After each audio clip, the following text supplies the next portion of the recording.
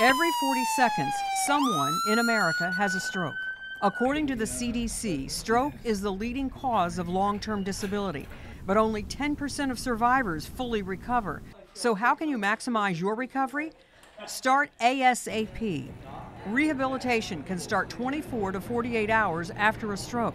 Dr. Carmichael says to focus on the hard parts. So if you're having trouble with reach and grasp of the arm, the key is to not let that dangle and open the peanut butter jar just with your good hand, but to actively engage and try to use your hand in meaningful tasks. A strict physical and occupational therapy schedule should show results in the first 4 months, and many patients continue therapy up to 2 years after their stroke.